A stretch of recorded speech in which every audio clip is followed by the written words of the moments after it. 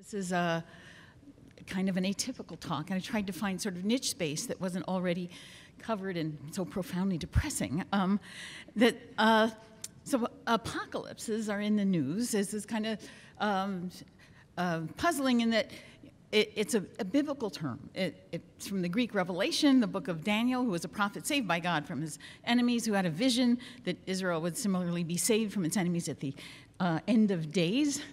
So it arose in a biblical context, and it also exists in a fictional context. Apocalyptic fiction imagines a sudden catastrophic event that causes the collapse of civilization. Causes can be natural and out of human control, as in Hot House, written in 1962, where the Earth gets locked in orbit, constantly facing the sun, and plants over-photosynthesize and basically fill all other organism niches.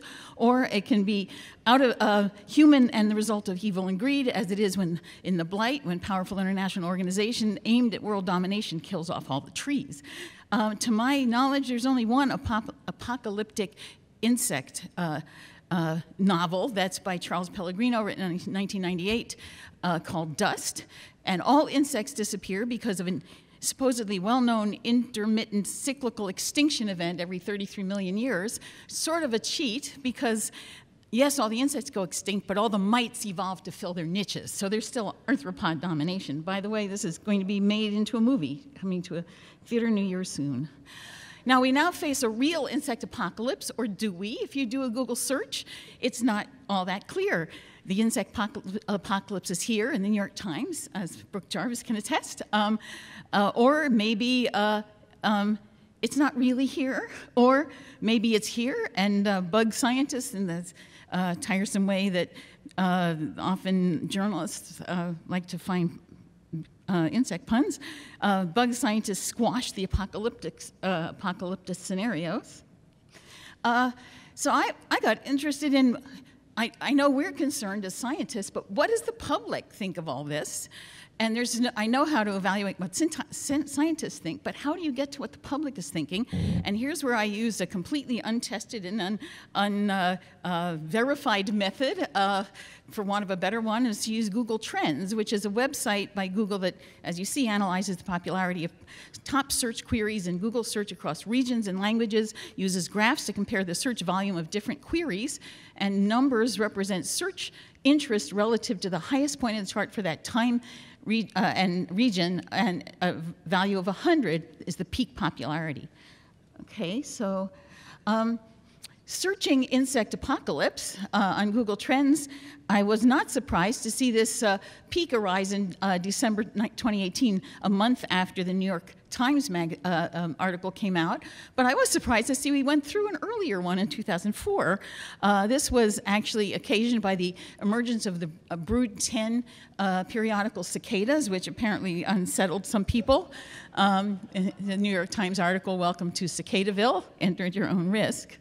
Bepocalypse, however, was coined in June 2007, and that is coincidence with the appearance of colony collapse disorder, the mysterious phenomenon that affected honeybees, whereby foragers would leave their queen and grubs behind, and no bodies could be found. So that reached 35 states by 2007, and you can see Bepocalypse is fairly stable in its reappearances on Google Trends. Blinded by the light here. Now, in the scientific literature, although concerns were raised much earlier, the phrase pollinator decline first appeared in a Web of Science search topic in 1991 as a title word in 2000. This is the paper from 2000, The Risk of Pollinator Decline in Global Pollinator Initiative. So it's a risk. It's from a conference proceedings, the 8th International Pollination Symposium. However, by 2018, this pollinator decline title was an ecological calamity in the making.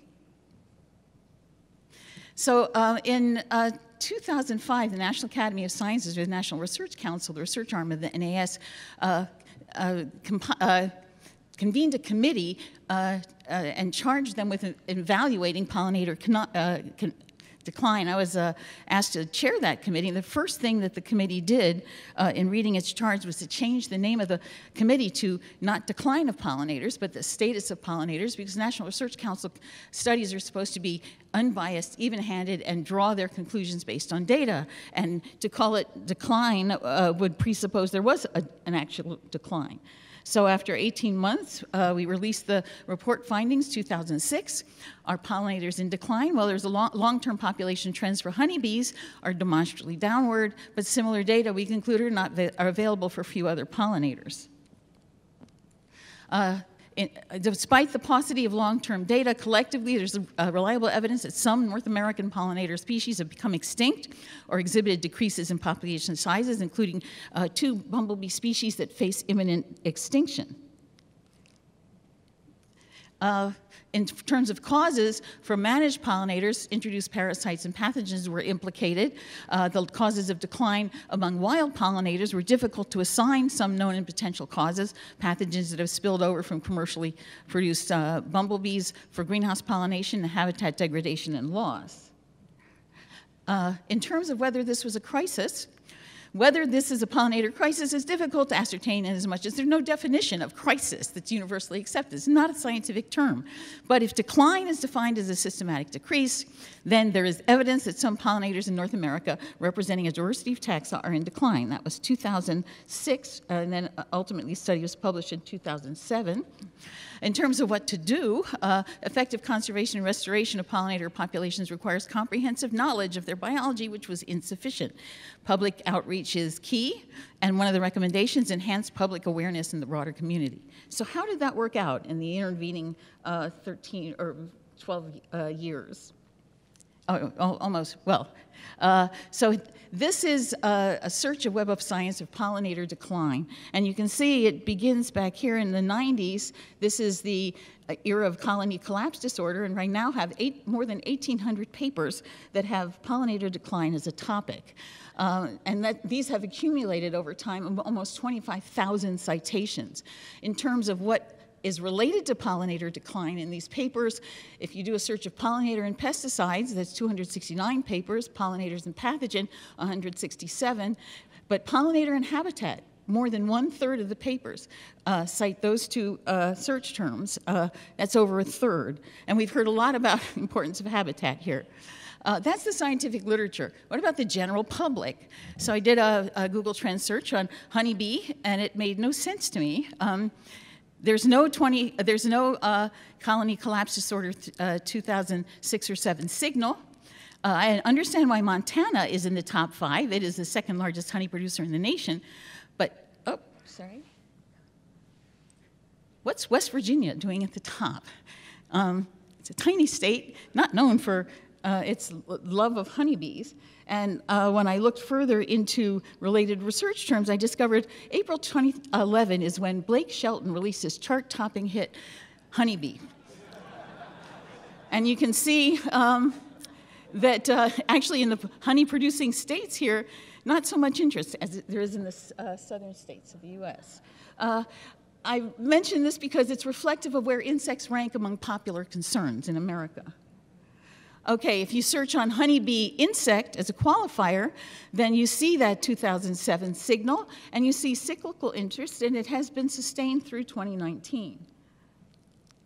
Beepocalypse as well, peaked in 2007, but it still keeps coming back, I guess zombie-like, after whenever there's literature published that raises that concern again. Honeybee decline, again, has remained prominent in U.S. searches. Now, monarch butterflies have long been a fascination to entomologists. There are over 1,000 papers that have been published on monarchs as a topic, beginning in the 1950s here in this search. Now, remember, this is when the National Academy of Studies came out, Sciences came out, 2006. We could not determine that there was a pattern of decline, just cyclical variation. And in fact, one thing we noted in the study was that in Art Shapiro's famous, now 47-year survey, it took 13 years to see a trend toward decline and 23 years to find until that trend became significant. So we'll follow up on that. And in fact, if you do a search on monarch butterfly, you see a tendency, the cyclical variation that kind of maps onto the cyclical variation, the population size of the size of the overwintering population in the Oyamel fir forests, Michoacan, Mexico, where the monarchs all overwinter, at least from the eastern populations. Generally, interest is expressed across the United States. Monarch decline, again, first peaked in 2004 when this is the beginning of Google Trends, and is cyclical. The first big peak corresponded to this dramatic decline, not the largest decline, but it certainly kicked off a series of peaks that correspond with seasonal striking declines. And this is just, there's no real increase. You don't really see an increase in recent years, despite spectacular headlines, spectacularly incorrect headlines. This is one from San Francisco Chronicle. California's most famous butterfly nearing death spiral. There's a western population. It's also been monitored. It's overwintering populations in Pacific Grove and elsewhere on the Pacific coast. This breathless article describes an alarming precipitous drop in the western monarch butterfly population in California could spell doom for the species, a scenario that biologists say it could also plunge bug-eating birds and other species into similar death spirals. I don't know which biologist would say that because, as most people know, monarch butterflies feed on toxic plants in the family Asclepiadaceae and store their toxic cardinalides, and as a consequence are toxic and emetic to many birds, including, yes, that's a vomiting blue jay right there. This is so well known that my husband, who is a retired film professor, said, even I know that. So. And I'm a retired film professor. There is, interestingly, no halo effect. Although there is lingering concern or continuing concern about monarch butterflies, it doesn't extend to other butterfly species, nor does it extend to moth decline. Speaking of halo effects, this is the angel moth. It's a bombicid species native to the US. It feeds on Fraxinus, the genus of ash, and ashes themselves are in grave danger due to emerald ash borers. So in fact, the angel moth might well be in risk of decline if its host plant disappears, for all the reasons you've heard earlier. As for bumblebees, even in 2006, it was clear bumblebees were generally speaking at risk. In fact, by March 2017, the rusty patch bumblebee, Bombus affinis, officially was designated as an endangered species. This is 2006 again, during colony collapse disorder, and where the early signal of Bombus species declines were evident. And continuing interest, there's now almost 600 papers on just bombus decline. At least 6 studies on just bumblebee declines based on museum specimens were published in 2019, which unfortunately provide all kinds of opportunities for the media to make stale jokes about the buzz about bumblebees. If you do a search on bumblebees, again, surprising, no 2007 signal, which should be there, no 2018 or 19 signal, and again, what's West Virginia doing on this list? So again, I looked at related topics, and in fact, the entire country is very interested in bumblebee transformers, not so much bumblebees. Bumblebee decline as a search term does show that 2007 signal and is trending upward in 2019. So even bumblebees didn't make it onto U.S. post office stamps. They issued a Pollinator Forever stamp in 2017 and chose, quote, 2 of our continent's most iconic species to represent all pollinators, one of which is not native, and one of which has biology that's not really representative of most lepidopterans. But even these 2 icons aren't equally iconic. If you do a search on, again, Google Trends, comparing the 2 simultaneously, red is honeybee, blue is monarch, and overwhelmingly the searches favor honeybees over monarchs 2 to 1. And I would ask Google Trends, please do not use red and blue for any maps of the US. I almost had a heart attack looking at that. Biodiversity was a term coined in 1992, and it's not coined but popularized by E.O. Wilson, and interest is held steady and is also trending upward throughout the U.S. Unfortunately, biodiversity crisis is not. In fact, the initial interest when the term was introduced seems to be damping out despite the increased interest in apocalypses. And in fact, Google Trends suggest that over time, there's been steadier interest in apocalypses than in pollinator conservation, given the absence of a conspicuous upsurge in the latter. Save the Bees has been more successful in garnering public interest over time, definitely increasing, and again, a general pattern throughout the United States, including West Virginia, I think. 5 years, this is 5 years of Google Trends, suggests that insect extinction may be gaining some traction in the 5 most populous states, and this corresponds to the publication, well, it's December 2017, a month after the New York Times Magazine article appeared. Now, nearly 90% of Americans are willing to help save animals from extinction, but they don't know how to help, nor are they well equipped to. This was Wilson et al. In 2017 did a survey to determine the degree of support for bee conservation and the level of understanding and public support of conservation. In response to survey questions, he discovered that people interested in bee conservation underestimate the number of bee species in the U.S. by 2 orders of magnitude. There are at least 4,000 species, and the estimates were vast majority were under 500, and some of them were on the order of 50 or 60. Moreover, given bees to identify, even people interested in bee conservation, well, 95% of them could recognize bumblebees and honeybees, but when you get down to mason bees, only a third of the people recognize that those were bees, and only just a few more recognize a sweat bee as a bee. Fortunately, nobody mistook the grasshopper for an insect.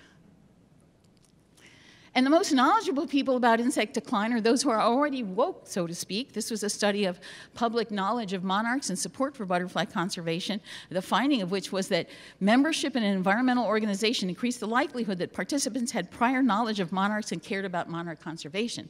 So people active in monarch conservation are the ones who already are active in conservation.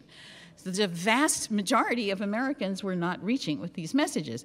So for most Americans, doing something to save pollinators might seem like a lot of work. Here on the internet, you can find 3 ways to boost pollination. Oops, sorry. 4 ways you can help pollination, 5 key ways to help pollination, 6 simple ways you can help save bees, 7 easy ways you can help bees, 8 ways you can help save bees. At very least time-consuming, here's 10 ways to protect pollinators, 12 ways to protect pollinators, maybe even overwhelming, 20 simple gardening tips, 25 easy do-it-yourself ways to help save the bees, and in fact, they may even be misguided. Here from a wiki, how to do anything in their how to save the bees. Number 7 tip is leave beehives alone when you find them. Don't go disturbing the bees or taking their honey or honeycomb, especially when they're hornets. This is a hornet nest. And hornets, as you can see, actually eat bees. So if there's a crisis, is there time to educate the public? Remember this recommendation from 2006. We need to educate the public. We've not done a very good job. How much progress have we made? And do we have the time to put our efforts in there? One suggestion is insect declines and extinctions, as you heard, are often due to what humans do without even realizing what they're doing. Benign ignorance may be the greatest obstacle to surviving the insect apocalypse. Could be one way to help people help pollinators is suggest that they stop doing things that aren't necessarily worth the time and expense of doing anyway. Call this not an action plan, but an inaction plan. It may be easier to stop doing something. Stop weeding your suburban lawn. Stop mowing it. For that matter, stop growing lawns. 40 million acres is the biggest agricultural crop we produce in the US. If you combine row crops, tree crops, all together, they are less than all the acres of lawn. Don't use bug zappers. They're not targeting the targets. I just saw someone look at a watch. And they're killing thousands of potential pollinators, including moths, which, guess what, are attracted to lights. Neonicotinoid pre-treatment, prophylactic use of systemic pesticide when you don't even know you have a pest problem, where at least 2 studies indicate that there's no commercial benefit or economic benefit. Don't use them. So the concept of not doing anything that's harmful is venerable. It's the guiding ethical principle of medicine. First, do no harm. Maybe it could work as well in pollinator health. And ideally, insect apocalyptic fiction will remain fiction. And if you're interested, see Maya Lund, 2017 History of Bees book, a pre- and post-apocalyptic novel that is about colony collapse disorder. And I guess the most appropriate review would be the inevitable, one can easily understand the buzz. And thank you.